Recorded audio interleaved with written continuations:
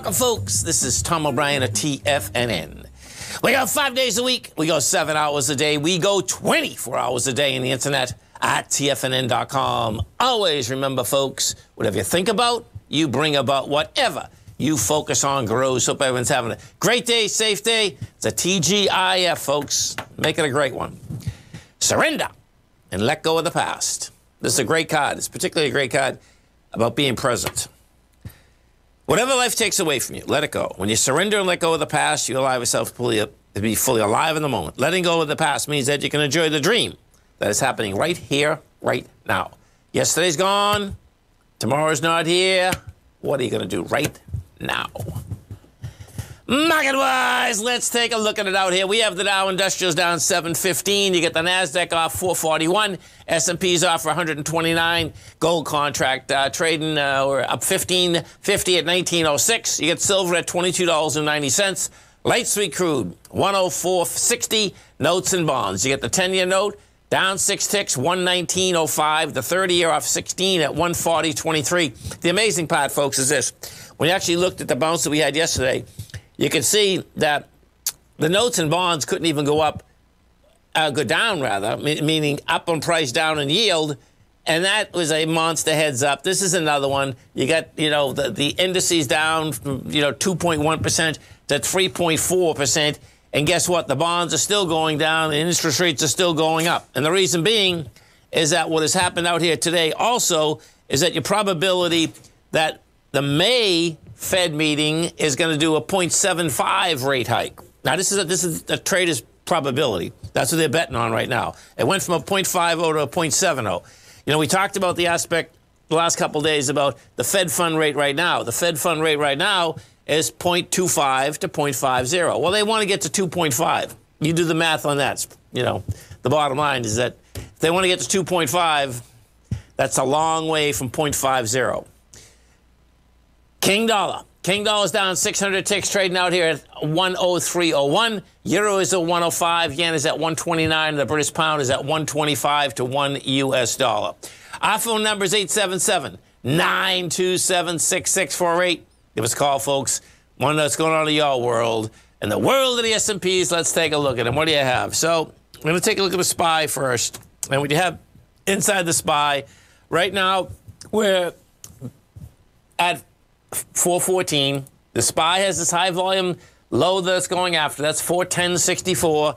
And the danger part out here today, folks, is this, is that going down into that level, which is doing, and not hitting it today. See, it would be better if it actually hit it today and got it over with. Because when it doesn't hit it today, you hear me always talk a lot about building cause. Building cause is very dangerous in down markets because you're building more energy to get to lower price.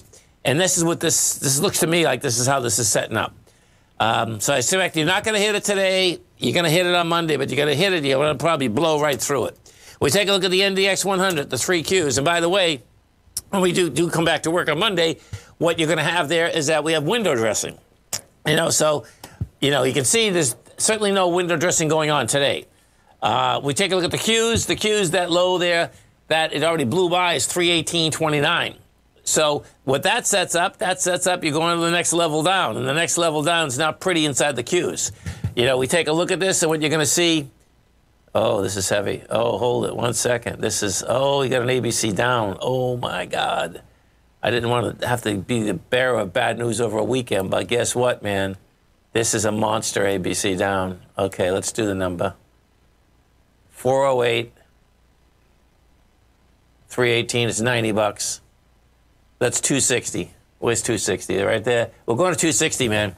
This is a confirmed ABC structure down. You can see it.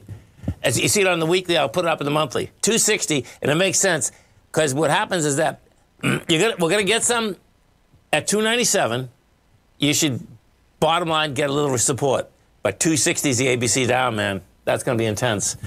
That's September of 2020.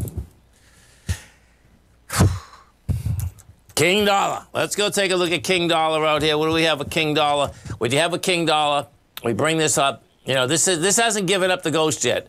If we take a look at this, what you're going to see is that bottom line is that King dollar put this back even further. I got to put it back like 50 years. I'll put it back 30 years on a monthly. And what you're going to see on King Dollar is that it didn't handle the top, but you're still up here, man. I mean, this was like, if King Dollar breaks this 103,680, and we got to the 103,938, but right at 103,016 right now. You know, bottom line is that, you know, we'll see whether we got a failure up there. The way that, yeah, that's how that shakes out. Amazon, let's go to Amazon. So Amazon, bottom line is they come out with the numbers last night. Bezos is spending money again. And, you know, the stock's down $438. Let's put this on a monthly. And you can see the next level. I mean, Amazon's $2,000. 2,033 is the next level. Right now, Amazon is in no man's land. And what I mean by that, we talk about, you know, levels, triple deckers in South Boston. You know, that's kind of what I relate to in the context of how looking at markets, meaning, you know, you go up, you're at a level, you got a floor, you go up the next flight of stairs, and there's no flight of stairs here. You know, the bottom line is you went up too quick. Particularly, this consolidated for July of 2020. So we're talking about almost 2 years, right? You consolidate 2 years, you break the consolidation, guess what? Next level is 2033, and that would be quite a hit because the bottom line is that, you know, we started, the high was 37.73. And Amazon, you've heard me say this before, Amazon is always so hard to buy, folks, okay? It is absolutely also hard to buy. So what you want to get yourself psyched at is that, you know, what levels you might want to be looking at. You know, this is a fast and furious market. And my take is that, well, you already heard my take. Some of the higher volume equities out here, we take a look at it, and this is accelerating on the way down with 45 minutes left. We got Apple off $4.50, Advanced Micro's off $3.50. You got NVIDIA off 11. These are like ping pong balls, man. You know, NVIDIA, you know, goes up 11, goes down 11, you know, but the bottom line is that what happens in bear markets, folks, is this, is that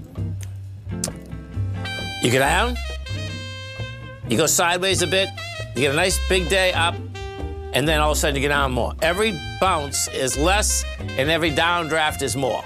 Stay right there, folks. Come right back.